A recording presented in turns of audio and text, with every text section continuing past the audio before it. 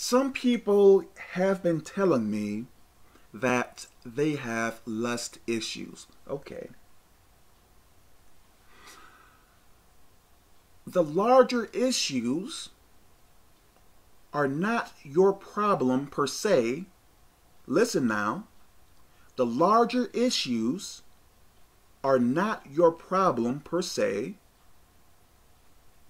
What is your problem are the smaller issues that you continue to do that is building the larger issues that you are doing.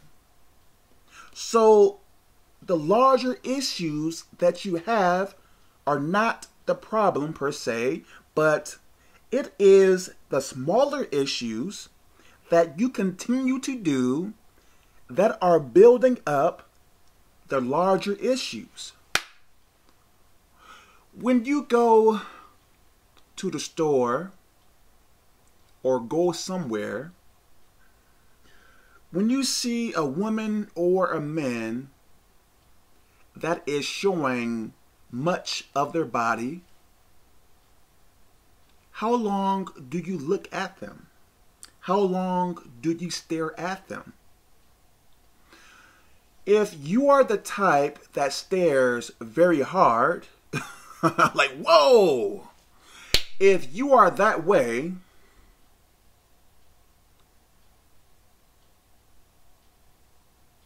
looking at women or men showing their body off, if you are staring very hard, why are you surprised that you have lust issues?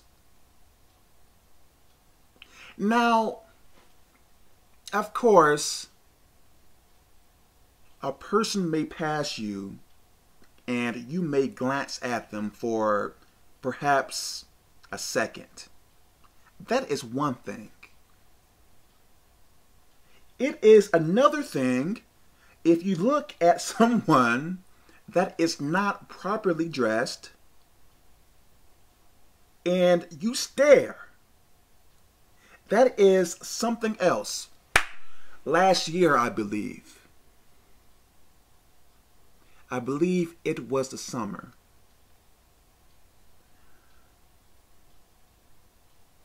This woman was wearing shorts so short that they looked like panties. I am telling you.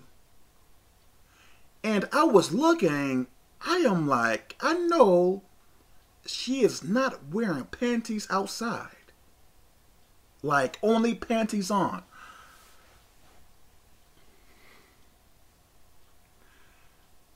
Maybe a month ago or 2 weeks ago, I saw this other woman, I believe she was outside wearing men boxers, only men boxers on, and I am thinking, what is going on here? If you see a woman or a man that is dressed improperly, and if they are your type or whatever else, turn your head.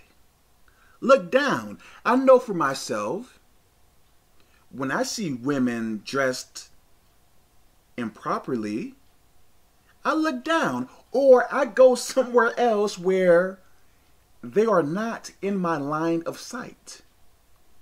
This is what you have to do.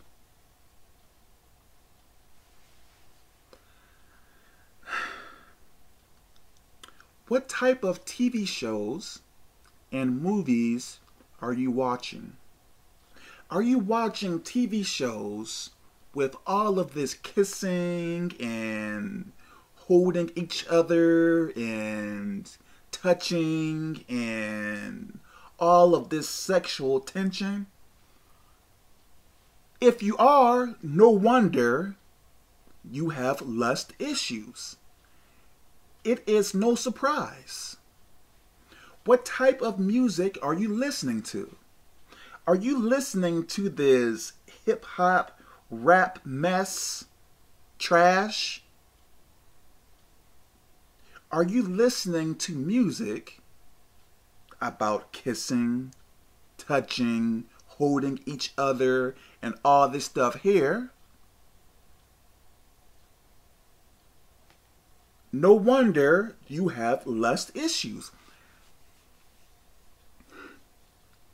What type of friends and people are you hanging around with? Are they sexual? Are they speaking about sex? Why would you hang out if you are trying to serve God? Why would you hang out with prostitutes? Why would you hang out with men or women who have sex before marriage, cheat on their spouse? Why would you do that? Don't you know the people you hang with are going to influence you? So why are you surprised that you are becoming more like them?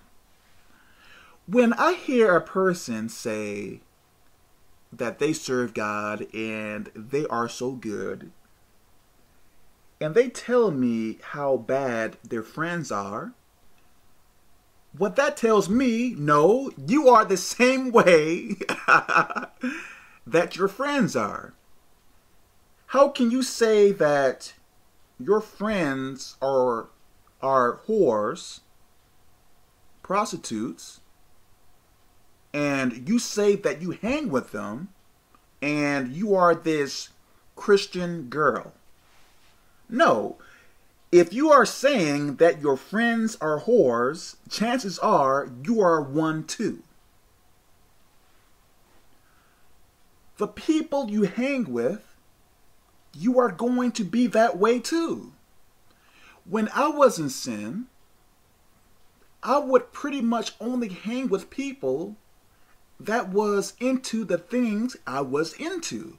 So if you did not like going to the club and mess with women, chances are I did not hang with you.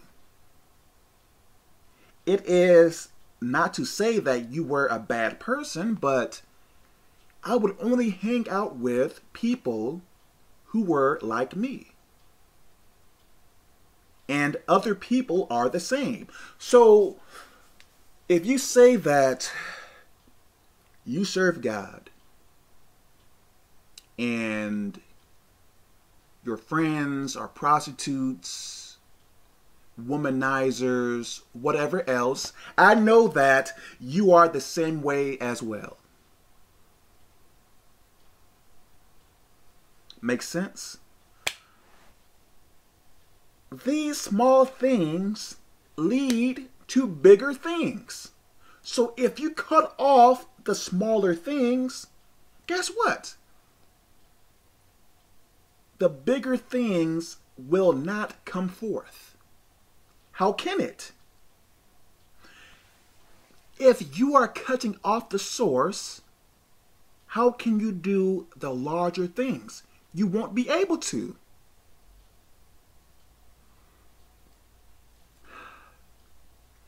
So if you watch out for what you are looking at and listening to and being around, hey, your lust problem is pretty much over.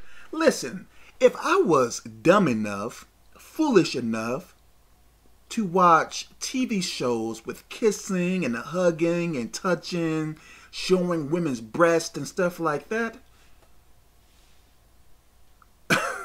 if I started to listen to this rap music and all this lustful stuff, movies, TV shows, friends, and stuff like that, of course, that lust would get inside of me as well. Whatever you put into yourself, you are going to display what you have been placing within you. If I eat apples every day, let's say I eat apples every single day, why in the world would I be surprised that oranges are not coming out of me? If I eat apples every day, how can I expect oranges to come out of me when I only eat apples? How can you expect